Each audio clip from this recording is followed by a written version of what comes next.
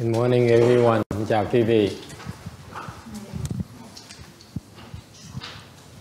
Welcome to our Chan Saturday morning Chan class. Quý vị tới tham dự cái lớp thiền sáng thứ bảy này.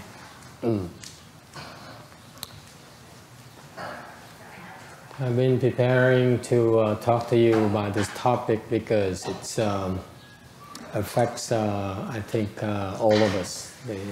Dự tính bàn về cái chuyện này tại nó ảnh hưởng cho tất cả quý vị.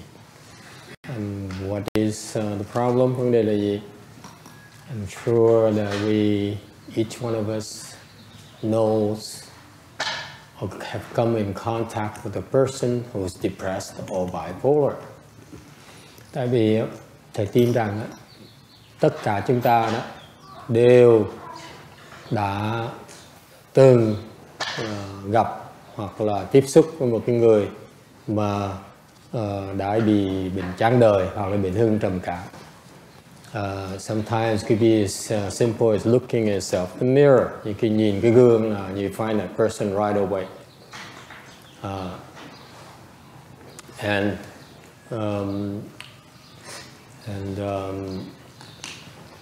And I've been beating around the bush about it. 3 năm trời thì nó quanh nó quanh.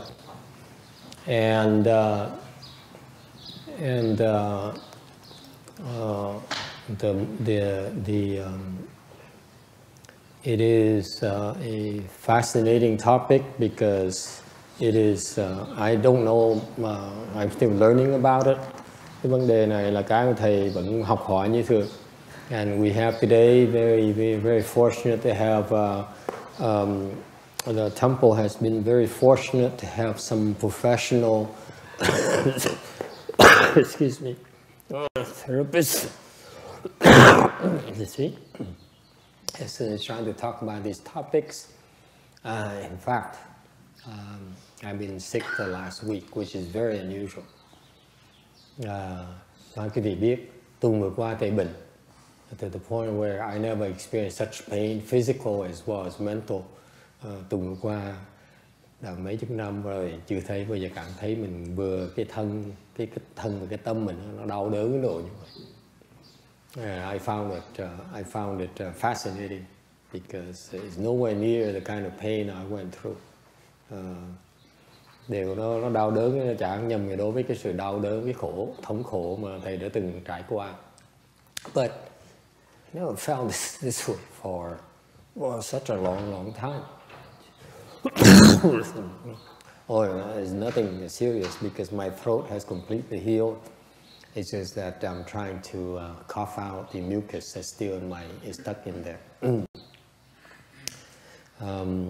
Cần phải quan tâm về cái giọng của thầy, tại vì cái cổ thầy nó hoàn phục rồi, giờ đang cố gắng ho cái đờm nó ra. Anyway, and then I realized that my disciples has been under attack as well. Không phải riêng cá nhân thầy không, mà đệ tử thầy cũng bị nó tấn công ngày đêm luôn nữa. To the point of one of them quit last night. Tới cái độ mà nó trầm trọng, độ một đứa đệ tử nó xuất gia nó bỏ đi tối hôm qua. So the nature of this thing here is that this is mental illness called depression and bipolar disorder. Tại vì cái vấn đề mà những cái tâm bệnh như là bệnh chán đời, bệnh hưng trầm cảm này nó rất là nguy hiểm, extremely dangerous because it's of two reasons. Có hai cái lý do rất là nguy hiểm. Number one is that it's very contagious. Nó thứ nhất nó rất là dễ truyền nhiễm. These people are afflicted, infect the people around them. Những cái người mà bị bệnh đó, thường họ truyền nhiễm với những người xung quanh họ. Okay. And the world is ill-equipped to deal with it. Sự thật là cái xã hội mình không có đủ sức để mà đối phó nó. Because how can you deal with the real cause behind these mental disorders? làm sao quý vị mới có thể giải quyết được, đối phó được những cái bệnh. Cái nguyên nhân chính của những cái bệnh này là những ma quỷ ở sau nó. Actually the demons and their ghosts behind it, demon kings and ghosts behind it. That is why it's a real epidemic, and no one really knows. No one really has a good handle on how to control it. Sự thật là cái bệnh này nó rất là thịnh hành. I call it the cancer of the mind. Thầy coi đó là bệnh giống như bệnh ung thư của cái tâm, của óc của quý vị này. Cái tâm của quý vị này.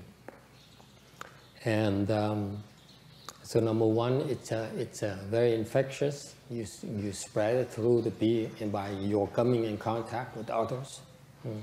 Thành ra truyền nhiễm một cách là cái sự tiếp xúc của những cái người bị bệnh đó với những người xung quanh của họ. Could be through your son, những cái qua con của mình. Could be through stress, hoặc có thể qua những cái căng thẳng tinh thần. You go to work, you're so stressed out. Okay. Tôi sợ làm việc, bị căng thẳng tinh thần quá.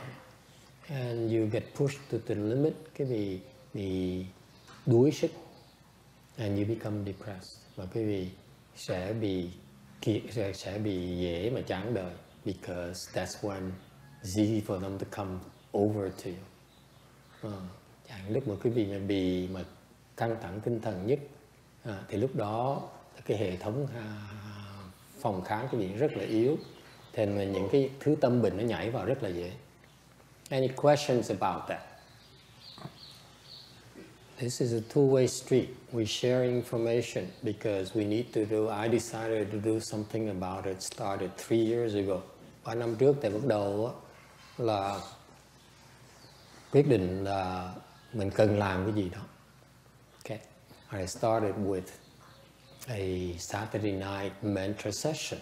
Thầy bắt đầu là bằng cách mở cái khóa mật tông của tối thứ Bảy. Alright, because I've been teaching, thầy đã dạy thiền, Chan, I've been teaching Pure Land, thầy dạy thầy tinh độ. And yet Chan and Pure Land cannot directly address these mental illness. Để cái thiền với tinh độ nó không dùng tâm, dùng công đó. Dùng công nó thực sự không phải là để đối phó những cái tâm mình. If you have some skills, quý vị có một cái công phu, you can use mantras, quý vị có thể dùng những cái mật tông thần chú to beat the heck out of them, đánh cho nó chạy. You can even kill them, có thể giết nó luôn. Okay, I've done it. I beat them up to the point where they are near death. That's why they're afraid of me. Thầy đã đánh nó tới nó hấp hối luôn nữa rồi. You teach them a lesson. And that's why the last few weeks they've been attacking me and my disciples in vain. 3 tuần rồi nó tấn công học trò thầy cho tụi nó khùng lên được. So to the point my disciples got crazy and did stupid things. Những đồ học trò thầy nổi khùng, nó làm những chuyện điên rồ. Well, that's part of the learning process, their learning process. Đó là cái quá trình học hỏi của tụi nó. Okay, it may be too much for some of you. Những người nghe những cái vấn đề này nó hơi khó tin một tí. But today, as I said, we have Mary Jo, one of our professionals who are in the field. Ngày nay chúng ta rất may mắn, quý vị rất là may mắn có một người học trò của thầy trong cái nghề này. She's been actually very kind. Cô này rất là có tốt tâm. She's been helping educate me about the process as well, from her perspective, her training, professional training. Thì cô rất là giúp đỡ thầy hiểu biết về hơn một tí. I personally was bipolar without realizing it. cá nhân thầy đã bị hưng trầm cảm. In fact, my entire family is a bunch of wackos. Ra cái gia đình thầy đứa nào cũng bị hưng trầm cảm hết, từ mẹ cho tới cha cho tới đủ thứ hết. Okay. And in these bipolar people, there's no reason with them. Những cái hàng người mà hưng trầm cảm này, cái gì không thể nào mà dùng lý trí mà nói chuyện với họ được. You cross the path, they'll kill you. We'll kill you.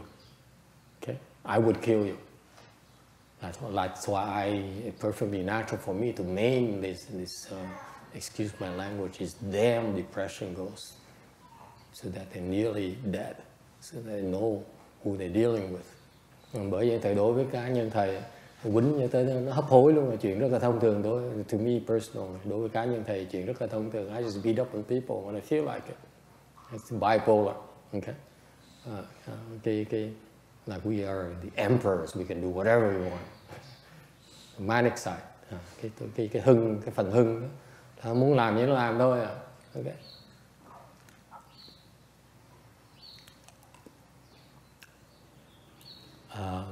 Maybe shocking to you, nhưng khi nghe thấy nó tởm, but that's the way it is. Thì thật là như vậy. So anyway, so I've been learning this process, and so here today we have Mary Jo here, and we can share information and maybe answer some of your questions. Ngày hôm nay chúng tôi có cái quyết định dùng cơ hội này để mà bàn cái đề tài này. Cái ai muốn hỏi thì hỏi, thắc mắc gì thì cứ hỏi đi. If you have any questions or comments or something you want to contribute, feel free.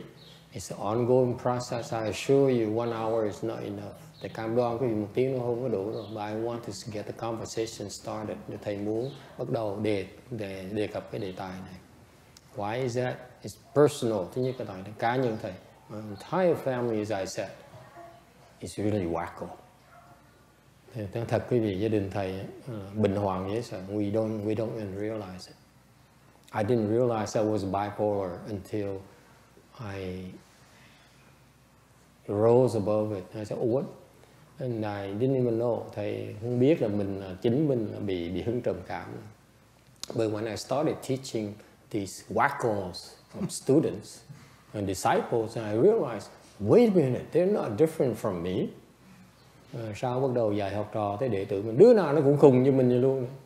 Mình thấy tại mình với nó không khác nhau gì hết. Maybe it's meant to be that I figure, I looked out in a way to get above them, get out of range, so that I can help my students. Có những cái duyên như vậy. Thầy có may mắn mà thoát được, thành ra bây giờ có thể giúp quý vị tìm cách mà thoát được. So the good news is that it's possible to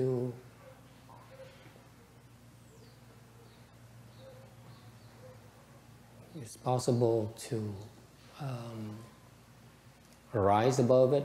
Thì cái chuyện tốt á, là cái tin tốt á, là chúng ta có thể trì nó được. Okay. For example, they still affect me, but only very temporarily. Giả hạn như những cái bệnh này, bệnh nó vẫn còn ảnh hưởng thầy như thường, nhưng điều nó không ảnh hưởng lâu dài được. Before, I used to be depressed. I even considered for days, for months, I even considered to have at least 3-4 times, so I thought of killing myself. Trước thầy cảm thấy chán chường dễ sợ. Vì khi cả tháng, cả tuần, cả ngày, cả tháng, cả tuần này. Và đã dự tính là, đã tư tưởng là, đã tính là mình tự tử rồi. Okay.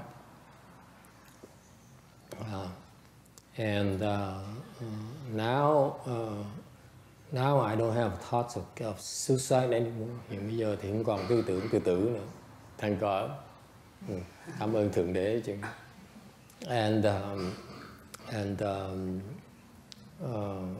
But the thought that you make me depressed does come, does arise. Nhưng để cái tư tưởng nó khởi là con làm cái thầy chán đời dễ sợ, nó vẫn khởi như được.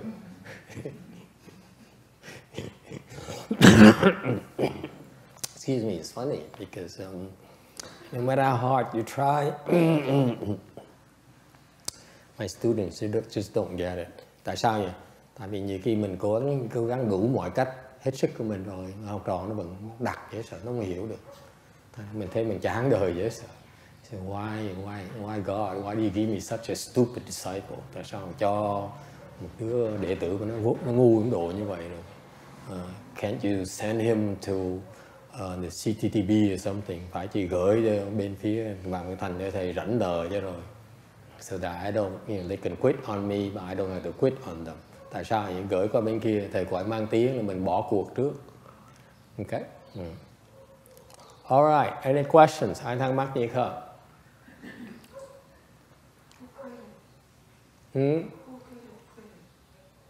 What?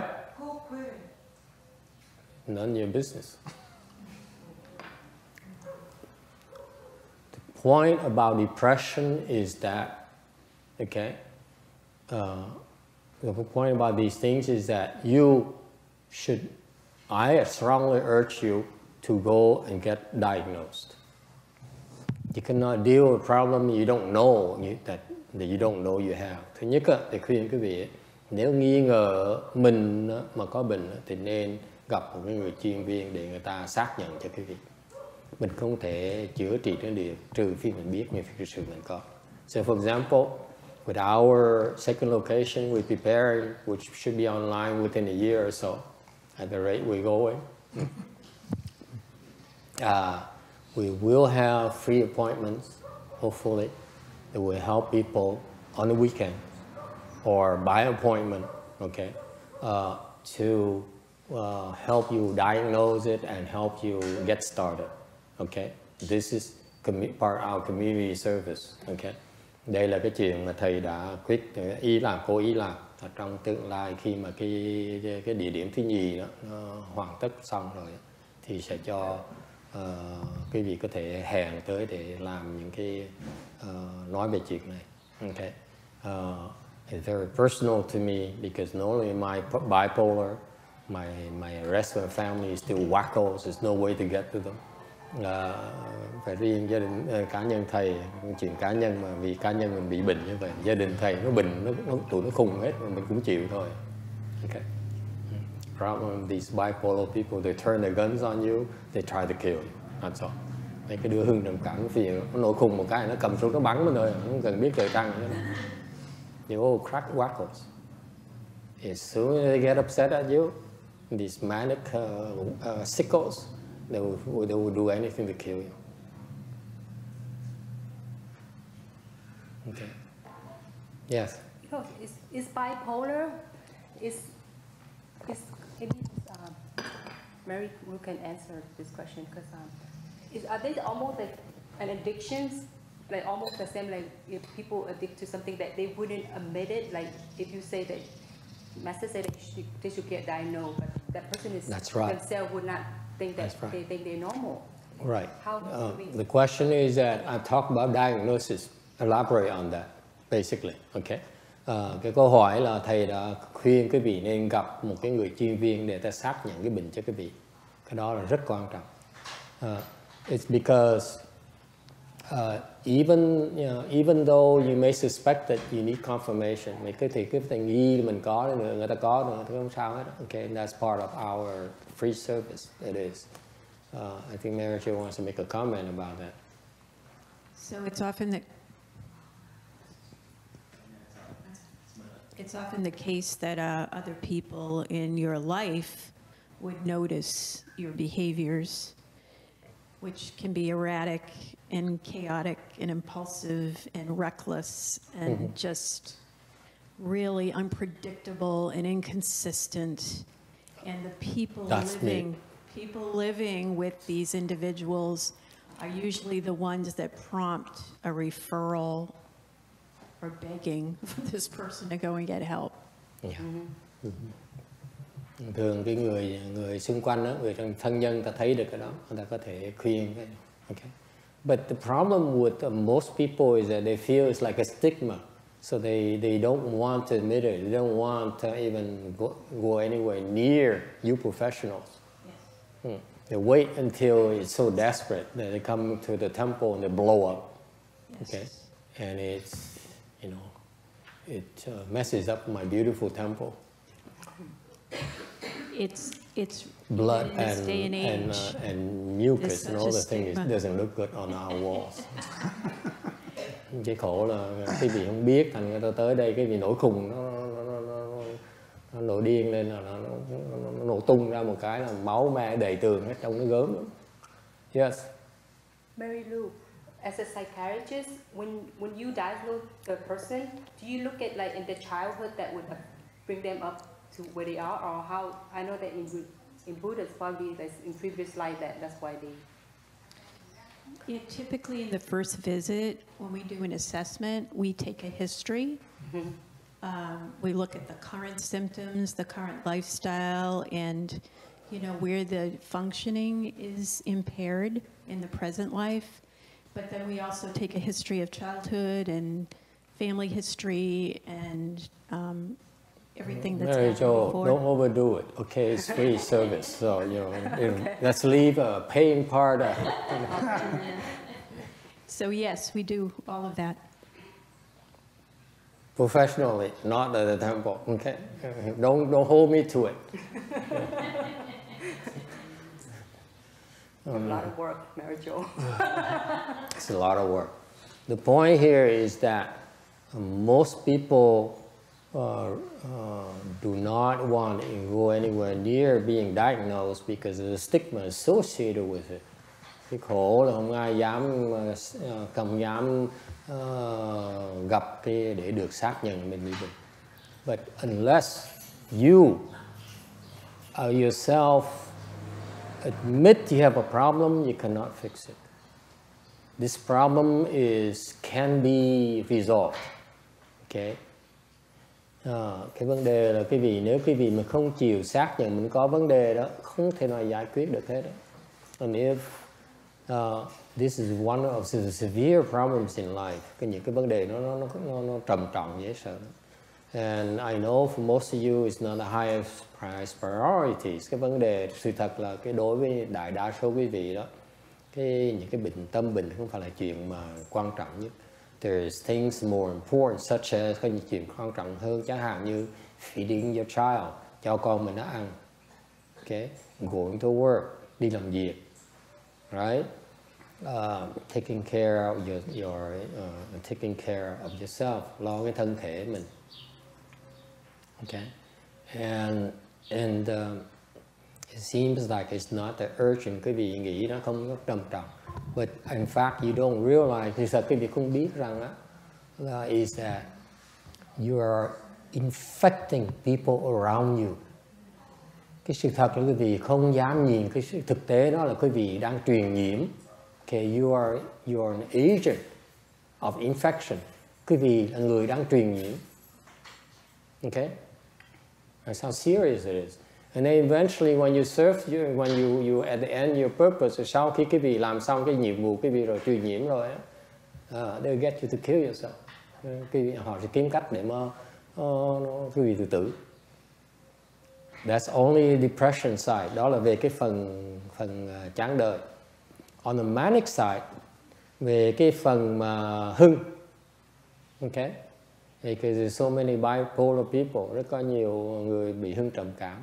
So the problem is even dual fault, double fault. Vấn đề nó còn trầm trọng nè. I just deal with the other side, the other crazy side. Cái vấn đề kia là vấn đề hưng, phải giải quyết nó nữa. What's the difference? You might think you are a Messiah or God. Quý vị nghĩ là mình là thượng đế. You have reckless behavior, có những cái hành động nó thiếu cái sự sáng suốt. Okay. And you do as you please, muốn gì làm nấy thôi. Yes, sounds familiar. So what's the manic side? Cái hưng nó khác biệt chỗ nào? Manic side is you criticize others, quý vị chuyên môn chỉ trích người khác. You find faults in others. Quý vị tìm cái lỗi người ta. Sounds familiar? Anyone does it every day? Có ai mỗi ngày có làm gì đó không? I do it every day. I find faults in my students every day. Mỗi ngày chỉ mắng học trò, cũng mắng với học trò mỗi ngày. See, and I thought, that's why I'm very cautious. I said, I'm not above it. Okay? Luckily, I yell them and I don't get afflicted. Cái khác bị thầy mắng cho nó, thầy không bị thiền nào. Okay? You find faults, you criticize, you accuse others. Quý vị chuyên môn tìm lỗi người khác. Okay? Chỉ trích người khác, đổ lỗi cho người khác. My disciples, you know, every week she accuses me of this, accuses me of that. Mỗi tuần á, cái con khùng này đó, nó text thầy, nó thầy bệnh này, thầy là làm này sai, thầy làm nọ sai. Đối với nó là không tử thế. Me I am to, you know, to her and so on. Tại sao mà thầy đối nó một cách ác như vậy? Actually, it's nothing new. She's not the only one who does it to me every week. Cái người này là người duy nhất mà nó hành hạ thầy mỗi tuần như vậy. Okay? There are many more every week who does it. Mỗi tuần, she think I'm really doing nothing. Cái gì mỗi tuần thầy có chuyện gì làm hả? Okay? That's what I do. Every week I sit here and I receive garbage from my disciples. So mỗi ngày là học trò thầy nó tha rác, nó đổ ra cái chùa này. Okay? And so you thành ra không nghe lời ai đó. You don't listen to anyone. You think you know more than me. Quý vị nói là cái gì nghĩ là quý vị biết nhiều hơn là thầy. Because you see only my faults. Quý vị thấy cái lỗi của thầy không à? You look at the Buddha, say, see, look at this Buddha. Quý vị nhìn Phật cũng là chê Phật luôn nữa. They look at the Buddha, say, screw you Buddha. Nhìn Phật nó tục với Phật luôn nữa. How do I know?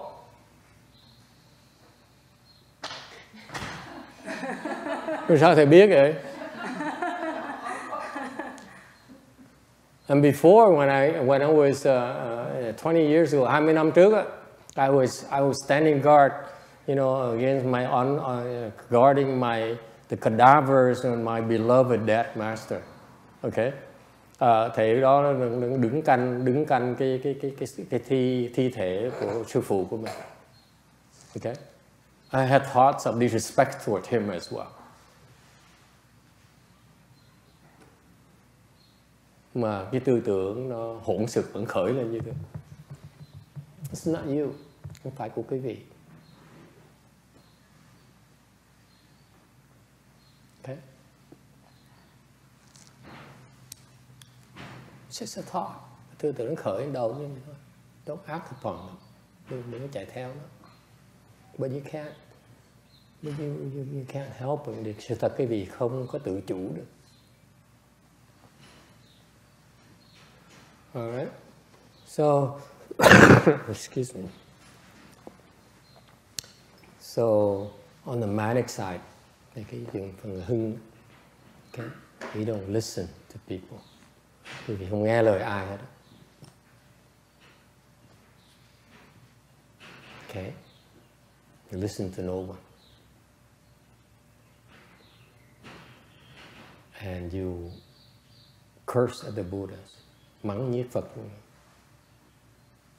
Alright, that's them. Đó là tụi nó đó.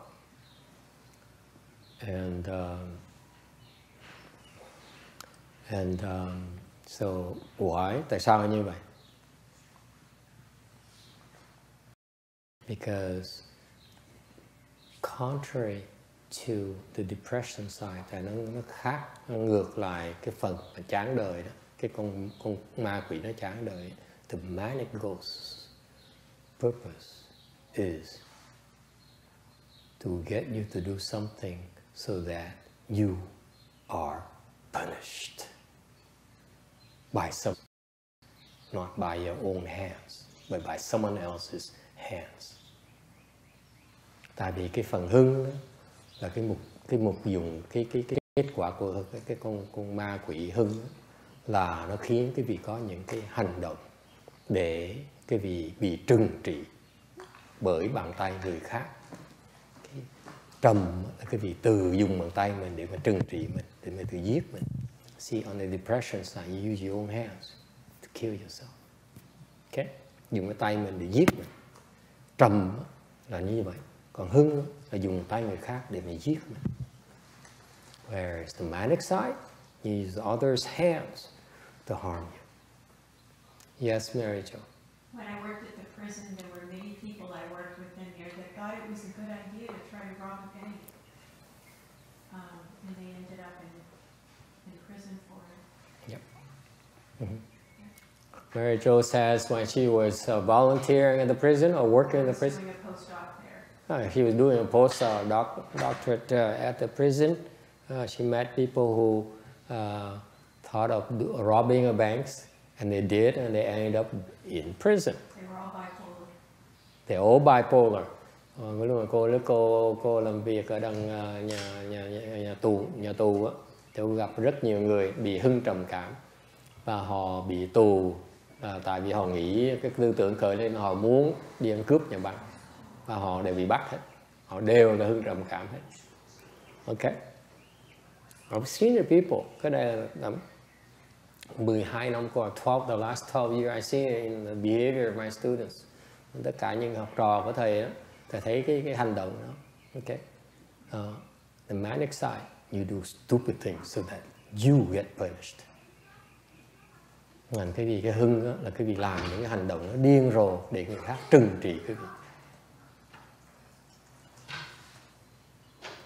Alright, so it's very dangerous, nó rất là khó mà đối phó. Can be done, but it takes time. Để có làm được nhưng đều nó cần cái sự hướng dẫn. Cần sự hướng dẫn, you need help. So again, you need a diagnosis. Nhất thầy nhắc là cái cần phải biết là mình có vấn đề là không có vấn đề. You need to realize you have a big problem in your hands or not. Okay? And whether you want to fix it or not. Thành ra quý vị phải hiểu, nếu mình có mình phải cần hiểu những chuyện này. Because it, it's rarely one member of your family. Rất hiếm mà có một người bệnh thôi. If one member is affected, the whole family is infected. Usually. Thường một cái người bị là cả gia đình đều bị hết. Alright. And how do you know sometimes that you are infected?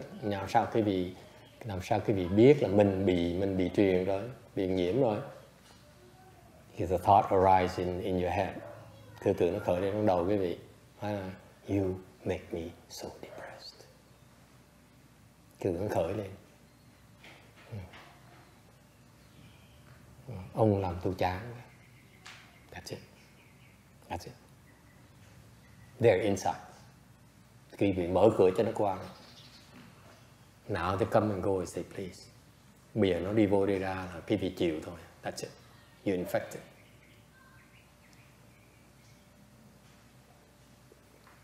Questions? Ai thắc mắc gì không?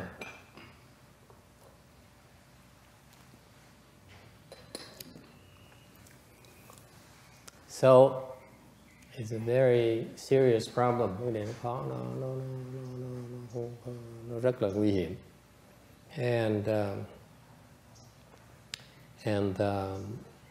So you need to first of all try to get a diagnosis. Thứ nhất thầy khuyên quý vị nên quyết định coi mình có vấn đề hay không có vấn đề. And number two, you need to decide, prioritize whether you want to address the problem, okay, or not. Cái gì quý vị tự quyết định có nên giải quyết hay không giải quyết. Because if you don't resolve it this lifetime, okay, will continue next lifetime. Tại khi không giải quyết cái kiếp này xong, kiếp sau nó vẫn hành hạ cái vị tiếp như thường. Someone showed me a picture of a dog, who's curled up in a corner, looking so depressed. Người ta cho thầy cách đây 5 năm vừa rồi, có người cho thầy cái hình một con chó nó đứng rút trong cái góc, Nhìn cái tướng thấy ngay là nó bị chán đời. All right. And there are ways to deal with it. Thành ra có thể giải quyết được. It's just like many things in life. Có những vấn đề khác trong cuộc đời này. All the problems can be resolved eventually. Tất cả mọi sự đều có thể giải quyết được. Okay? Cuối cùng sẽ được giải quyết. Okay. How do you resolve it? Làm sao mà giải quyết được? Number one, obviously, is to endure. Thứ nhất, đương nhiên là cái vị nhẫn chịu nó. Okay. You're supposed to feel bad. Cái quả báo cái vị đó, là cái vị phải chịu thống khổ. You're supposed to suffer. That's part of what is the Buddhists call karmic retribution. So far, so good?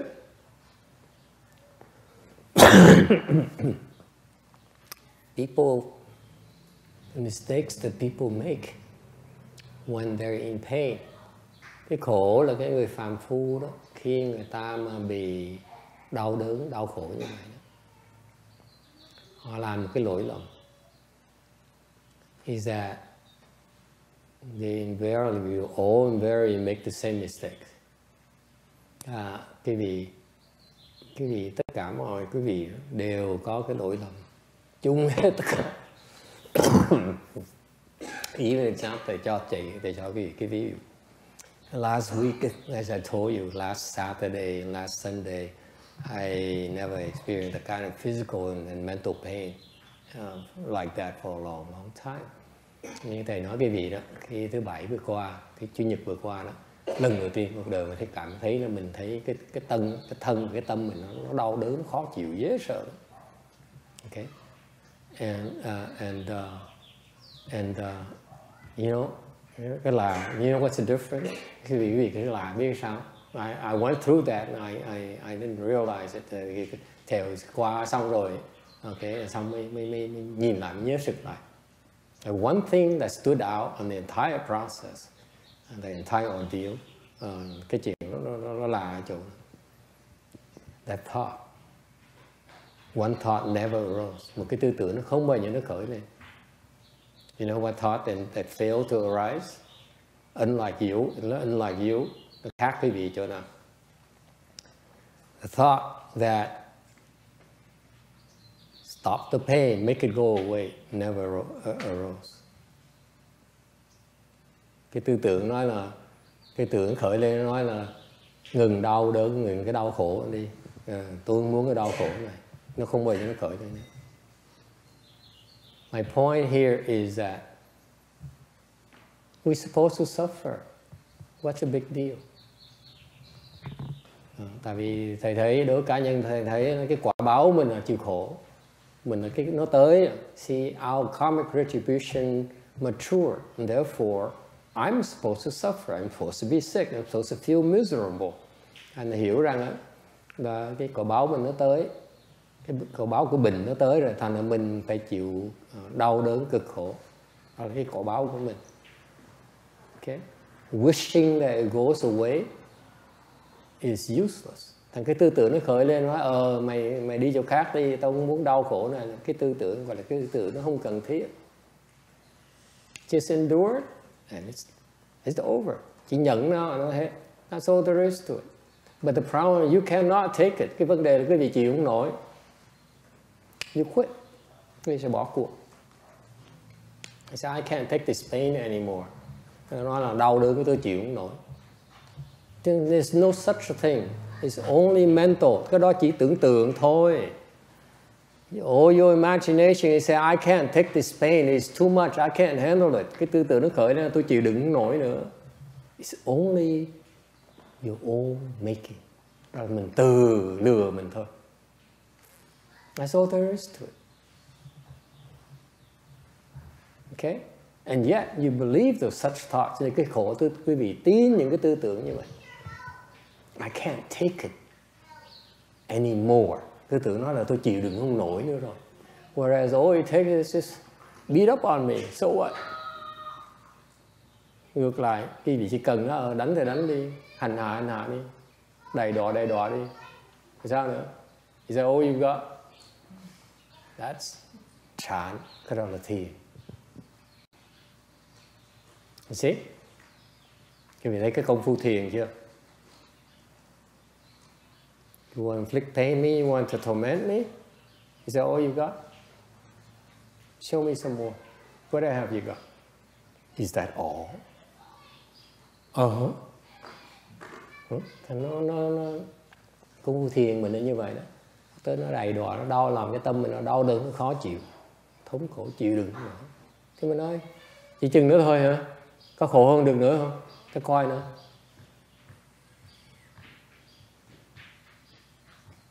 Okay, so number one, you endure, it's over. Cái vị nhận rồi nó hết. So there is, but you can't. Thì sự thật cái sức cái vị không đủ sức mà nhẫn chịu. That is why you need chart. Tại cái vị càng ngày càng tu thiền, cái sức nhẫn chịu càng ngày càng cao. The more your chant skills improves, the more you can handle all the pain and the suffering. All right? Yes. You know, when you get attacked, does that make you like really dark, like really down, like? Yes. You want to withdraw. You say, I'm in pain. Leave me alone. Don't talk to me. Let me lick my own wounds. Okay? Khi mà bị chán đời đó, mình mặt mình nó tối tăm dễ sợ lắm. Mặt nó đen, you look at black energy because they take over your brains. Tại vì cái tụi ma quỷ đó, nó chế ngự cái tâm của quý vị. Your head, your brain is a mass of black energy because they overwhelm you with their sheer numbers. They surround you. Nó không phải nó chế người trong óc cái gì không, nó không bao vây cái gì nữa. Okay? They surround you literally. And that's why even professional can't help you. Lúc đó cái thế gian pháp giúp quý vị không nổi. Okay. Any other questions? Ai thắc mắc gì khác không?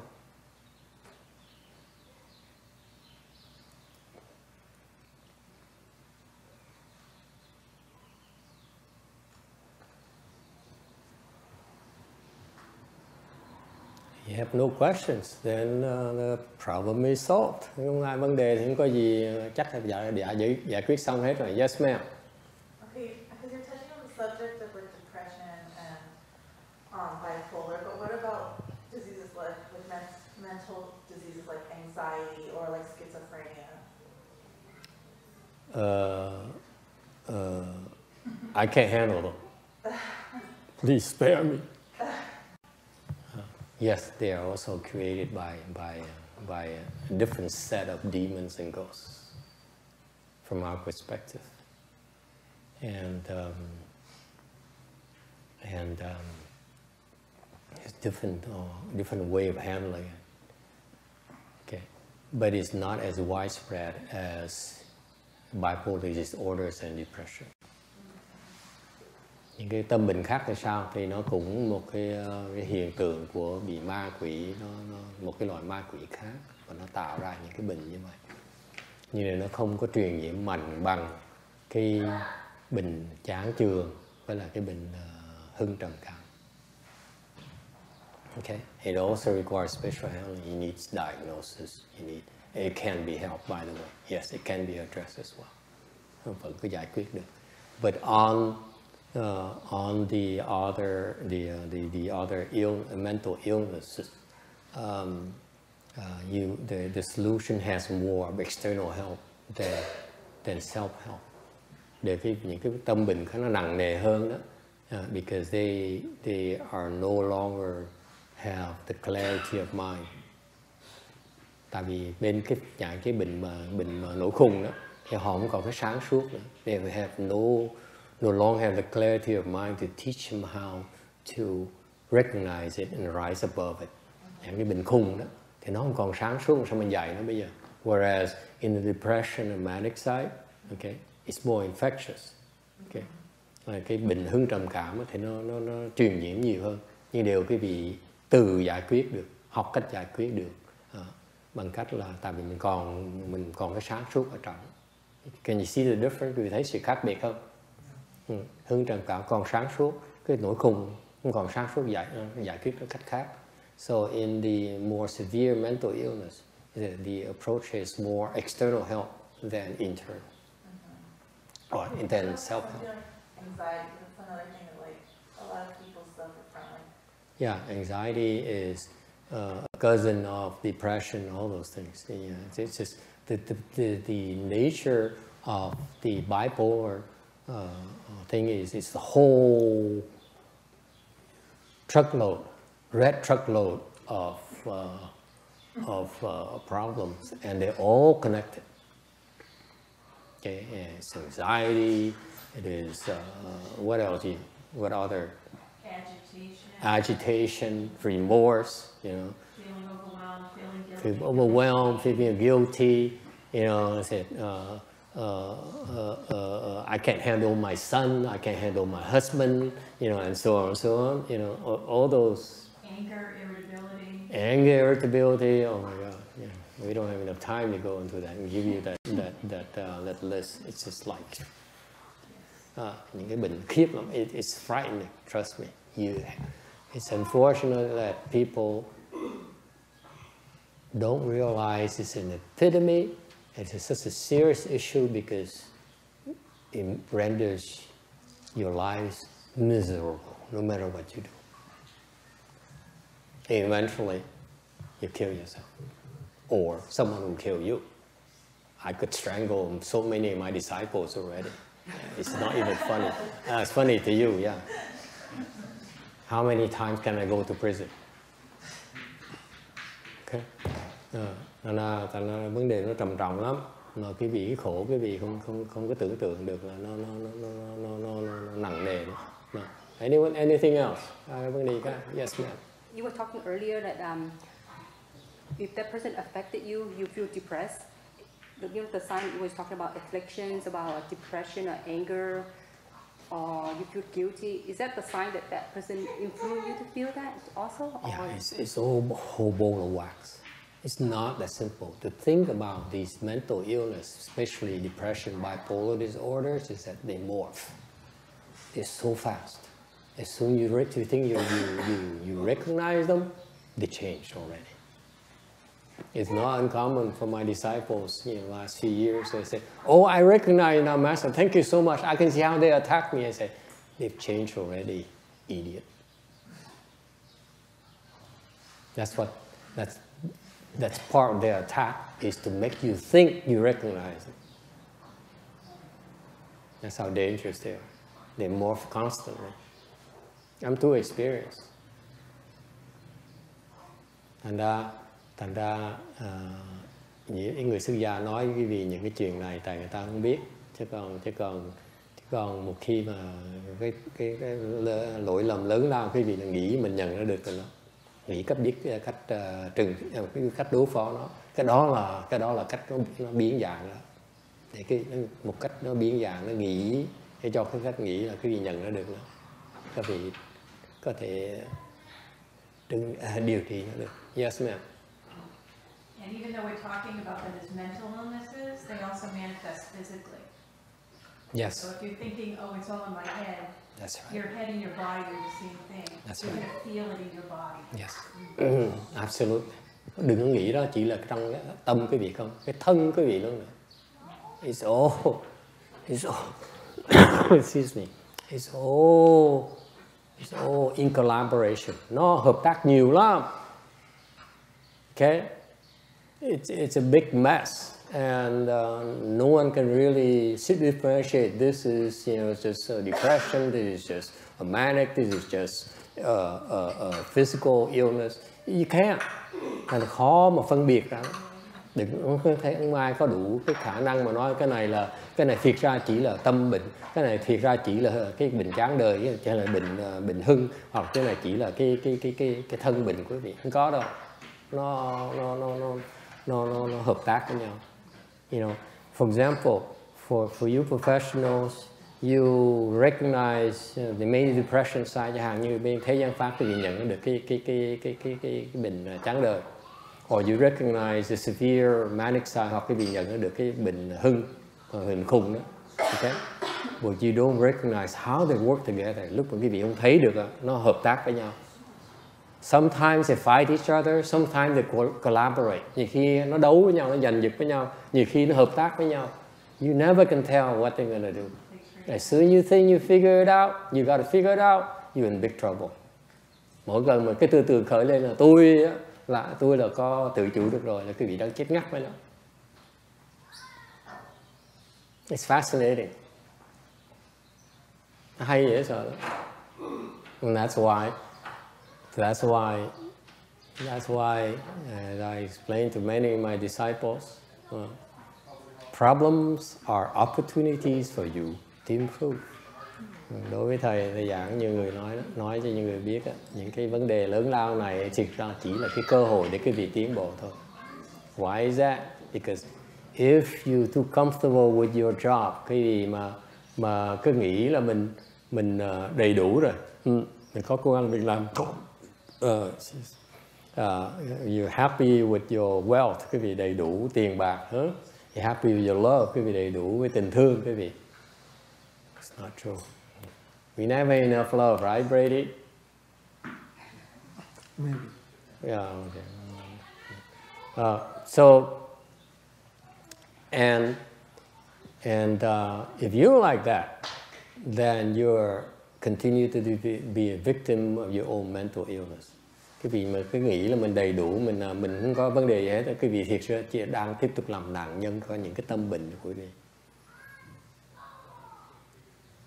You have to make you miserable enough so that you say, I want to rise above this. I want to fix this problem. That's when you can improve. If you're happy with your misery, so be it. None of my business. Thành ra quý vị biết không, nếu quý vị có tiền bạc giàu có mà nghĩ là mình đầy, tôi bệnh hoạn thì có sao đâu, cần tôi đi bác sĩ. See, I have money now. So if you need me, I go see a doctor. What's the big deal? The big deal is that they cannot remove your whole brains. Cái vấn đề là tôi có tiền, tôi là đầy đủ, tôi có thiếu gì đâu, tại sao tôi phải sợ gì? Tôi sợ là vấn đề là đâu hết cách nào mà bác sĩ mà cắt cái não hoàn toàn 100% của cái não quý vị ra bây giờ này. Okay. And that's why unless you feel the need to fix your problems, it cannot be fixed. Nên là vấn đề là những cái thống khổ này là cái cơ hội để quý vị mà học cách để mà giải quyết nó.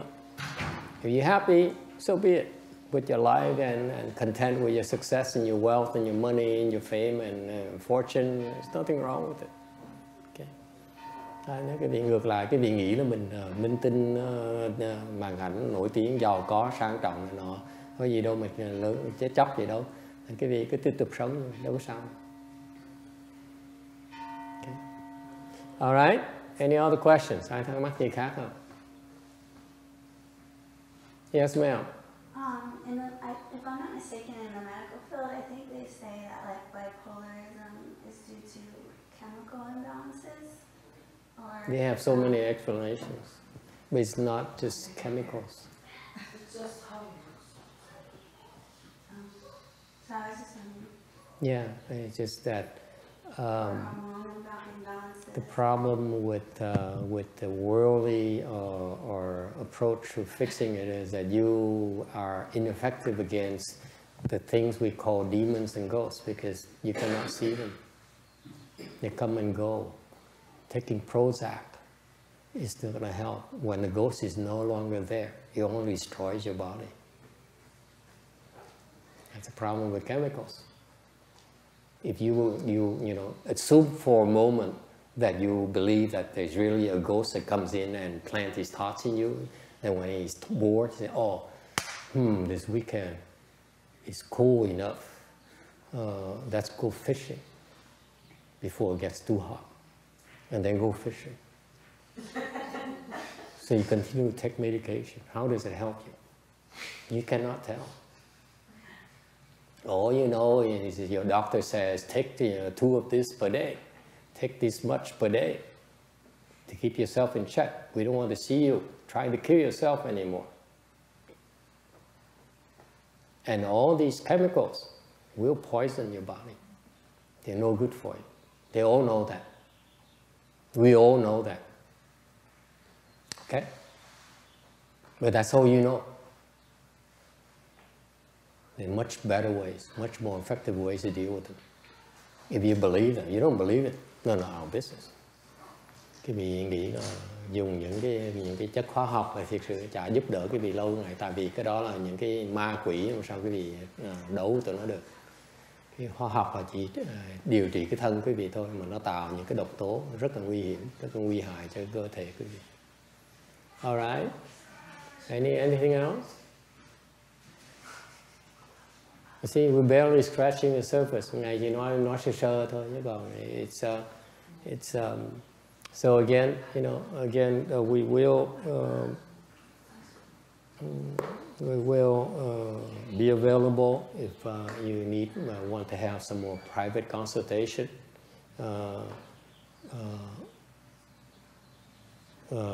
Cái vị muốn thì có gặp hàng nói chuyện riêng. And the second occasion, we probably put in a small building available, make it available for private consultation. Cái điểm thứ nhì, chúng tôi sẽ bỏ một cái nhà nhỏ nhỏ để cho quý vị có cái chỗ để mà làm những chuyện như vậy. Yes, ma'am. I have a question. So I used to talk to a therapist before I started cultivating, and then after a while of the cultivation, I realized like there's not so much therapists can help, because like the major problem that I experienced the depression, I thought that the cause are there, they are not now all gone, but the depression still comes back in different forms. Yes, it morphs. Right. So why? When a student of yours, Right or why? Huh? Yes, continue. Yeah. So the people who cultivate for a while progress.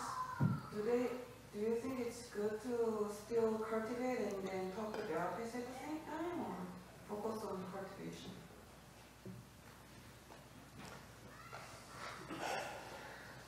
I'm sorry.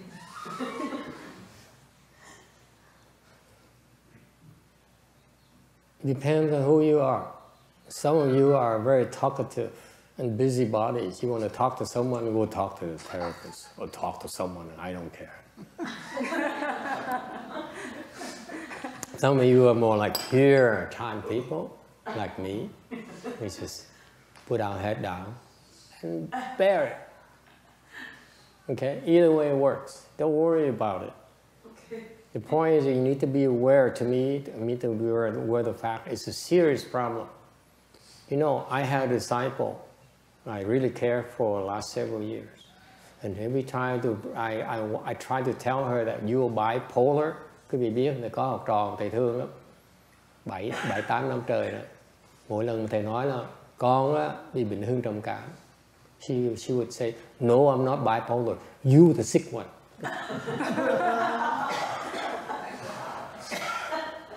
7-8 năm trời qua đó, the last several years, every time I try to tell her, you the sick one, master. Cut it out, master. Nó quay là nó chỉ mặt thầy, nó thầy là ông khùng, thầy khùng nhưng mà tôi khùng đâu. Okay? And not until last month, cho tới tháng trước này. Okay? I said, you bipolar. Nó là mày bị hưng trầm cảm. Okay. What happened is that something happened. She, she did something,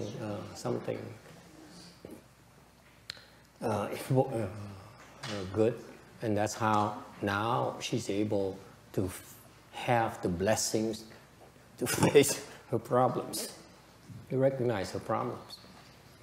Bây giờ nói nó mới nghe là sao? Tại sao? Ngạc nhiên bây giờ thầy mắng rồi nó nghe lời. Tại sao vậy? Tại nó bây giờ nó đủ phước để nó bắt đầu, có đủ phước để bắt đầu nó nhận nó được, nó cần giải quyết vấn đề này. Okay. It's fascinating. Vui dễ sợ.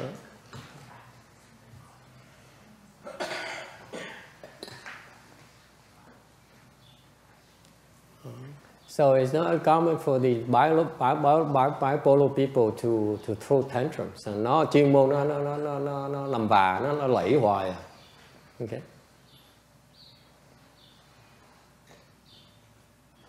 So you want to throw tantrums? Throw tantrums. I can't care less. Muốn làm vả, cho mày làm vả.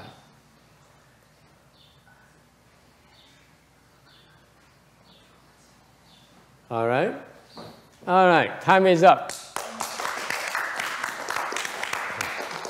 Let's go have lunch. Mời cái video.